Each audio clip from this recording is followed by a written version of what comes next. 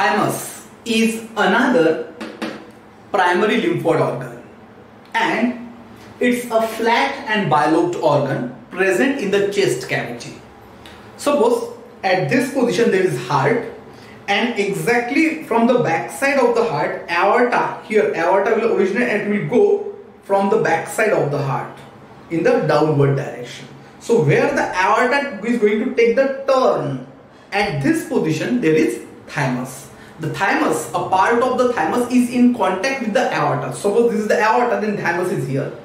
The T-cell progenitor, which is generated by bone marrow, will travel through blood and reach up to the thymus and actually further the maturation of the T-cell progenitor to recognize what is self and non-self will take place in the thymus.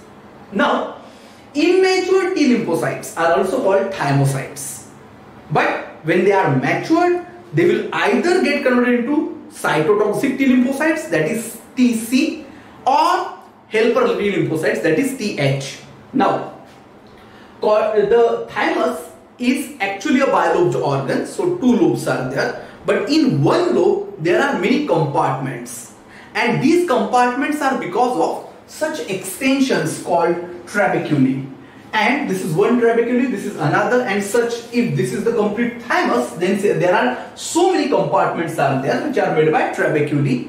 In thymus we have mainly two regions. One is the cortex and second is the medulla. Now this, on every important part of or organ of our body, there is a layer of fat, and we call that as capsule in case of thymus. So actually cortex starts from this area. This outer portion is called cortex, and you can see it is densely populated, and inside area is medulla, but the medulla is sparsely populated. It's not very dense, but amongst cortex, this region which is present just below capsule is called subcapsular cortex. So this is the subcapsular cortex.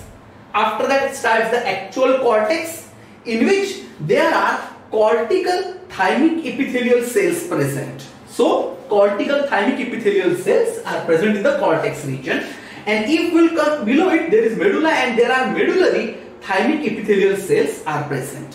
While the junction of cortex and medulla is called corticomedullary junction, that is CMJ, that is corticomedullary junction. And now in the corticomedullary junction, you can see in this area we have blood vessels. Blood vessels are not only present in the trabeculae, but they are present inside the thymus also. But here blood supply is more, and actually through this blood supply is going to come out the T-cell progenitor through these blood vessels. As this is the Ts, you can see this is the blood vessel, and from that the T-cell progenitor will come out.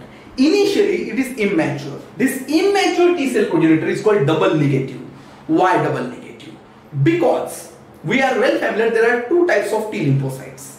One, Th, which will have, suppose this is a Th lymphocyte, it will have TCR, no doubt, but other than TCR it will also have CD4 receptor. If it's a TC, that is cytotoxic T lymphocyte, it will also have a TCR, and other than TCR it will have CD8 receptor. But initially neither CD4 nor CD8 is present on it, and that's why it is called double negative, means both are not present. So this immature T lymphocyte will simply look like this, and that is what is called double negative.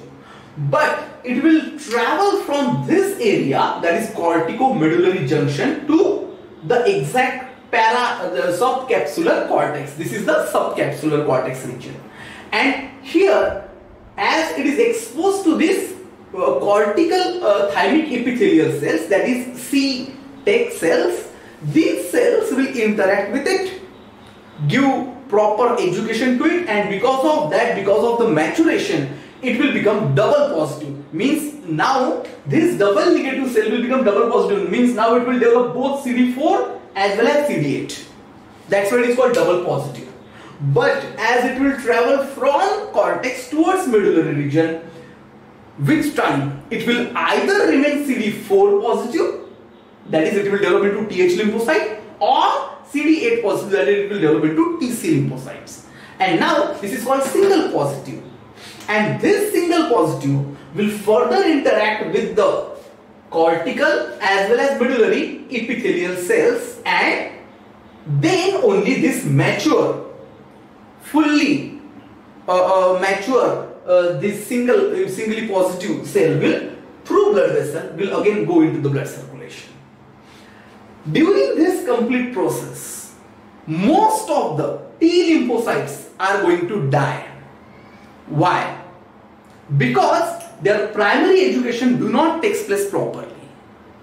What is going to happen? That these epithelial cells will interact with the immature T lymphocytes. So if I will draw an epithelial cell here, and these are the T lymphocytes, then through signaling through certain cytokines, they will start developing TCR. And of course, during formation of TCR also various gene rearrangement takes place. That's why various types of T lymphocytes with various types of TCR will develop. So what is formed is a TCR. But these epithelial cells will show them either MHC class 1 or class 2. In the group of MHC class 1 or class 2, they will show them the self antigen. So this is self MHC. But in the group of self MHC, they will show them what? Self antigen. And when self antigen is shown to this T lymphocyte, it should either, no doubt through TCR it will interact with it. But during that, either CD4 or CD8 will also develop. If it is CD8, definitely it will recognize it in the group of MHC class 1. But if it is CD4, it will recognize only in the group of MHC class 2. By the way, both in the group of MHC class 1 as well as class 2, it is shown, self-antigen is shown to the T lymphocytes. Now, it should not show any activation against this self-antigen. Self means our body's part, and that's why against any self-antigen, it should not show any activation. It should show tolerance. It should tolerate it. It should not show any activation. But there are some T lymphocytes which will develop such a TCR which will show high affinity for the self-antigen. And if they will show high affinity for self-antigen, instead of showing tolerance to the self-antigen, if they will show high affinity, they can create problem in the body. And they can, if such T lymphocytes will survive, they will go in the body and they will generate the problem of autoimmunity. Just to stop this, such T lymphocytes are immediately a signal of apoptosis is induced in them, and through that such T lymphocytes are immediately killed.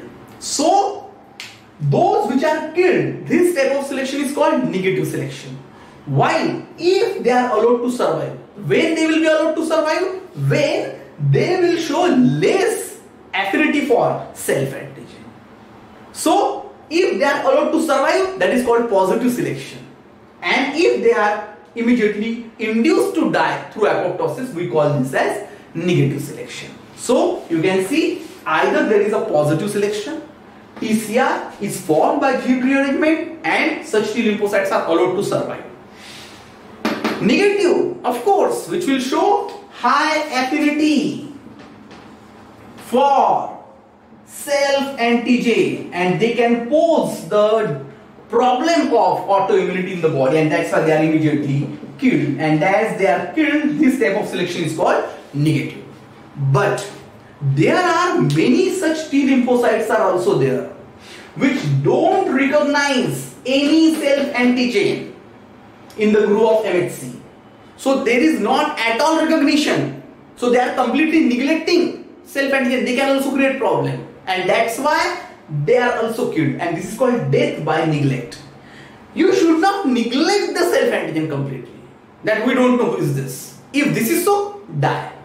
and that's why it is also killed. And it is seen 95 to 97% of the T lymphocytes in thymus, which will go in thymus from the bone marrow. They will, through blood, they will go to the thymus for this education. 95 to 97% are going to die. They will be killed, and only 3 to 5% will come out. They will again re-enter the blood circulation. So during this, many of them are dying, but some of them, 3 to 5%, will pass the primary education successfully, and they will come in the blood circulation. So now in our blood, what do we have? We have such T lymphocytes which can only recognize non-self, and they can show activation against non-self. They will show strong affinity for the non-self. They will kill non-self, but they won't show any affinity for the self, and that's why such T lymphocytes are there in our body at present. But there is a syndrome called Dijot syndrome, in which body don't develop thymus. If the body won't develop thymus, definitely the immunity is very weak. Also, with age, the ability of thymus will go on decreasing. At puberty, thymus shows its maximum activity. But at the age of 35, thymus is only 20% active. And at the age of 65, it is only 2% active. So with age, the potential of thymus will keep on decreasing. This is all about the primary lymphoid organ, that is thymus. Thank you.